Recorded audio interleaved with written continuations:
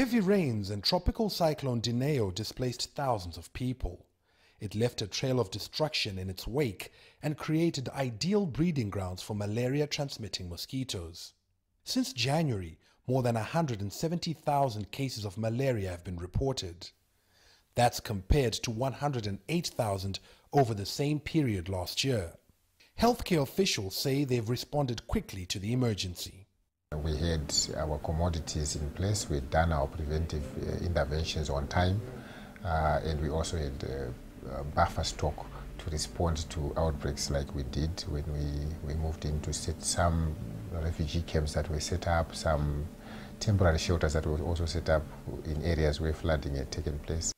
With the rainy season coming to an end, the worst is over.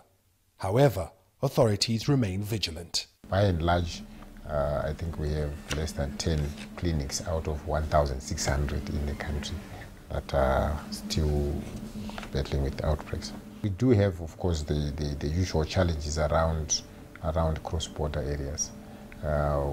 Particularly in Mozambique for this year, it's always a thorny issue because we keep receiving refugees that are also coming from political instability in that country.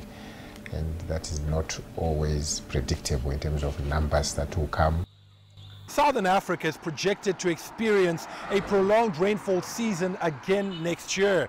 Now that's stoking fears of cross-border contagion, which would threaten regional efforts to completely eliminate the disease. Farai Mwakutuya, CGTN, Harare, Zimbabwe.